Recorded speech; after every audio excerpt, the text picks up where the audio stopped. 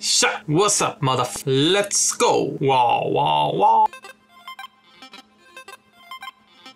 Alright, we are going to talk about... I just moved my camera so I don't know where it is, but it's there. So we're gonna talk about... or we're gonna do some keying. And that could be hard, and it could be easy.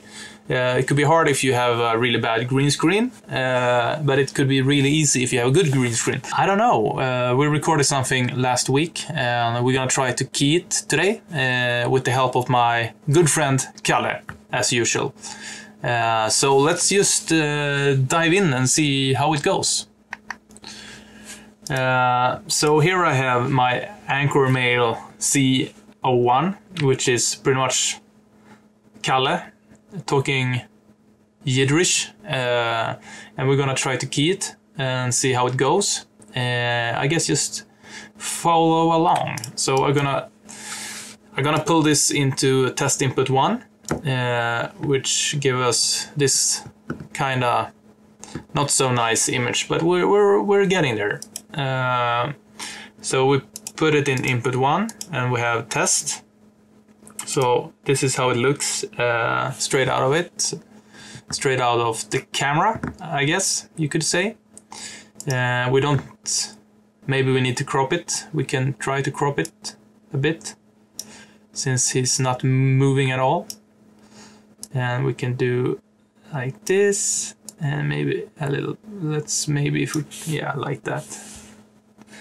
And then we move over to the key and then we're gonna first going to use the clean plate generator, which since it's a locked off shot, we can use the clean plate generator, but if it's a tracked camera, we can't use it yet, but hopefully we will someday in the future.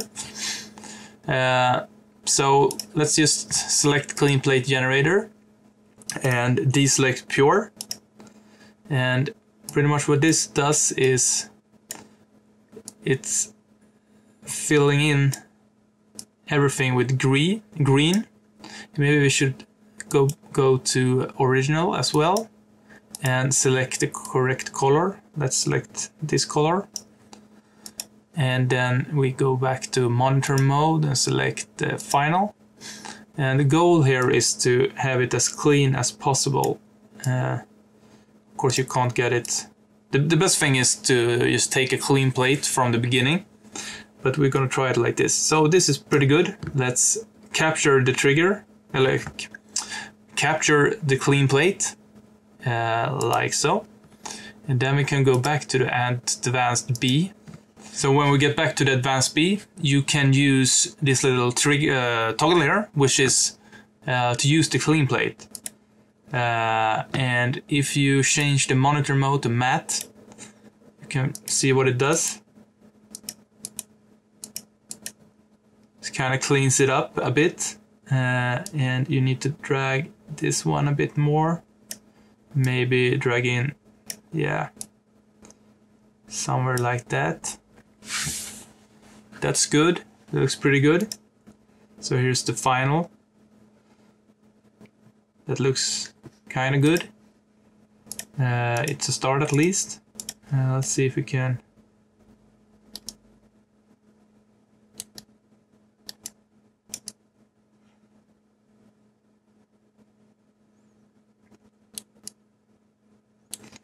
Maybe we should position him. Maybe we should try a bit with those. Look at camera, that's good. Inverse tone map, maybe, no, yes, maybe. Lit. Kind of picks up the light a bit. Looks more naturalistic. But we're here to key, not play around with the comp. So let's go back to keying.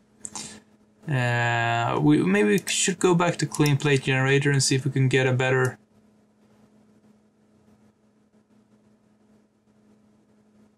Somewhere like that. Oh yeah, we need to have pure on. No, not pure on. Have to find the correct parameters. Let's find the threshold. Trigger him straight in the middle like that. And let's go back to advanced B. Looks pretty good.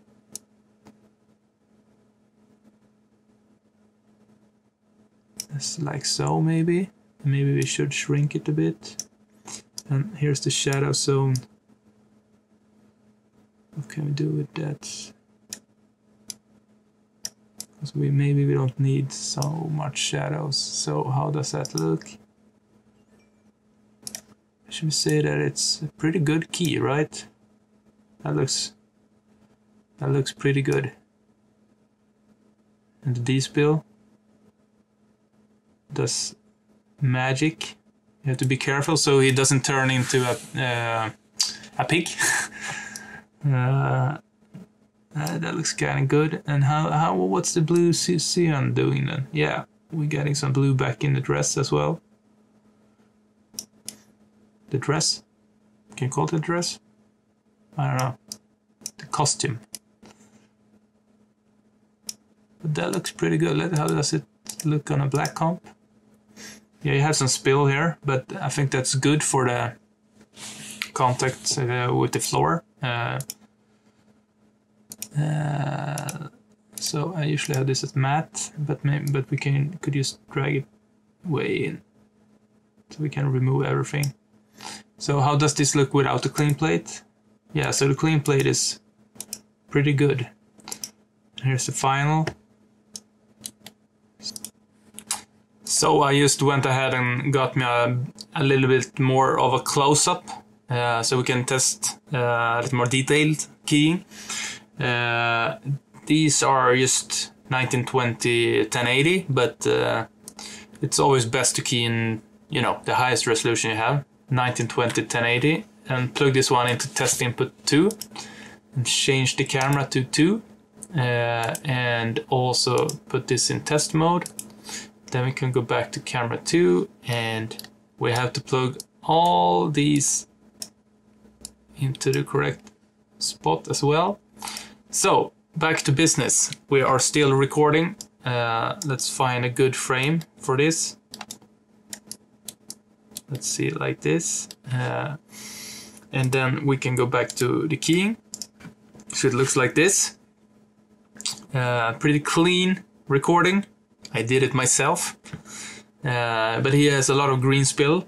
Let's see how good the Aximmetry keyer is at the moment. So let's go back to keying, and we should try the clean plate generator once more. And let's select the new background color, select someone close to Kalle, and then we can deselect the pure. And yeah, let's just capture this as a clean plate. There we go, and back to advanced B. So we need to set the correct background color here as well, so go to input. I don't know if you need to do it when you're using clean plate, but let's do it anyway. And then toggle the use clean plate. You can see that, right? Yes. Nothing happens because we need to change the matte. So that's a pretty fucking clean key. Let's just... It's at 0, but we have some noise, so let's drag it up a bit until we don't see any noise anymore. I would love to use the tricolor, but I don't know how it works. And as you can see, he has some spill in his face. Let's drag down the high cut a bit more so we can get a cleaner key, but that's pretty close. That's pretty good. And does it look on white? Of course it looks good on white. Black still has some, maybe that's just my monitor. Let's see the matte again. Yeah, he has some spill, so I think we need to drag the slider a bit more like that. You don't want to pull too much in on these two sliders, because then you're gonna start to lose the finer details, the hair details, but as you can see, we still have some hair detail. So let's go to final, And as you can see, let's over crank it a bit. Yeah, you have to drag it, cut it quite a bit, but you still have some good hair. And it's on lit. And do we have some? I think lit. We have some adjustment. No. Let's go to lit again. That looks pretty good. So lit means that it receives the lightning from Unreal. And in this case it's maybe good, I don't know. Let's see if we can fix the camera angle. So it's probably gonna be more zoomed in. So I think it's Alt and the scroll wheel. No, Alt, no. Space and left mouse button and drag. So I can go back a bit, and we also need to raise the billboard, I think. And we need to zoom in a bit more. So let's see if we can do this good. Let's scale him down a bit. And move him like so. He's trying to roughly match the other camera. So it looks good. So we got some outlines. I think that's because of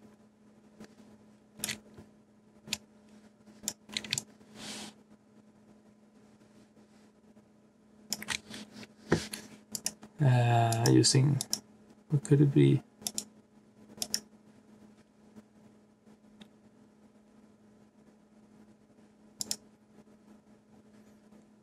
I think we maybe need to line him.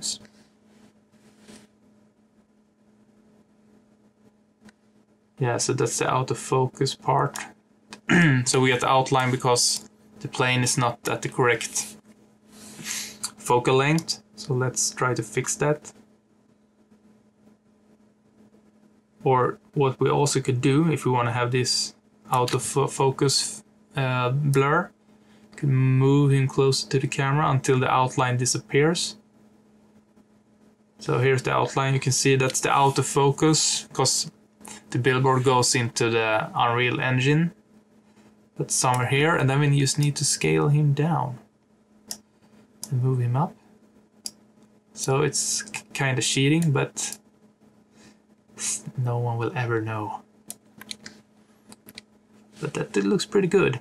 And as you can see, since I'm using allow virtuals, we are actually putting him into the physical or the virtual physical space, and that's why he receives this nice glow around his edges.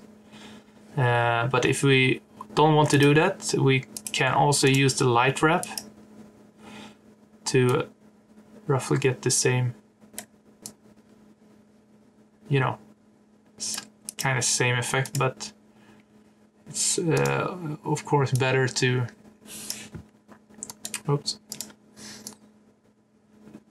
it's of course better to use the built-in Unreal bloom to get it more real. So he's trying to match it, but I would say that's pretty fucking high quality stuff right there. So how does it look? So of course now he's not matching, but if we disable the adjuster and put allow virtuals back in, they should match pretty good. So let's find maybe do a little sideways turn over here like that. Then we jump into the we have some animations going on here. Let's copy A to B.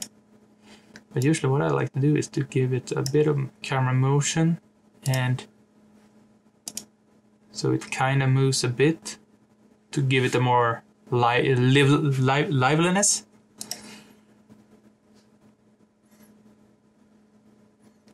But it's nice to have them composited inside the Unreal world, because then you get the nice bloom. But I guess this looks pretty good, but of course he wouldn't look this blue if we were doing it for real.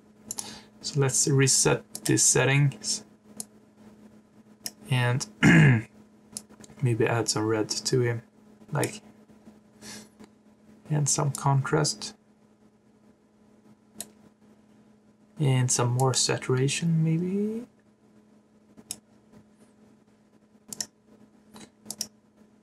But that looks pretty good. Let's copy that adjustment to the other one. Let's see how that looks.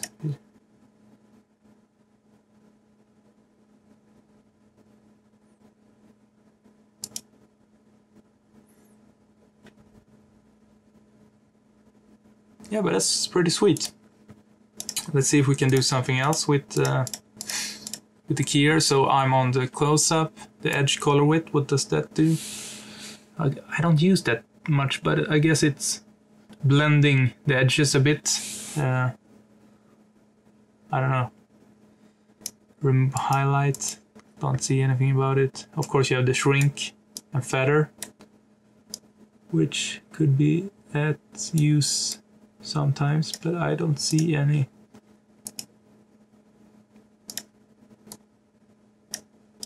So here you can see the feathering.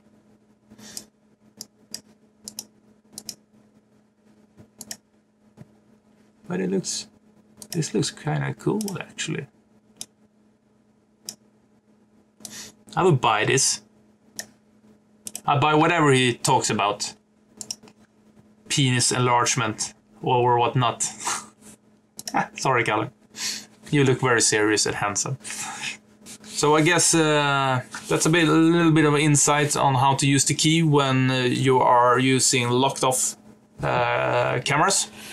And I think the key in Aximmetry is excellent. And it's, as long as you know how to use it, it's really quick to, do the key and be done with it. Especially when you can use clean plates, and the best is of course to take a real clean plate, but the built-in clean plate generator works really, really good. So have fun and good luck. So have fun and good luck.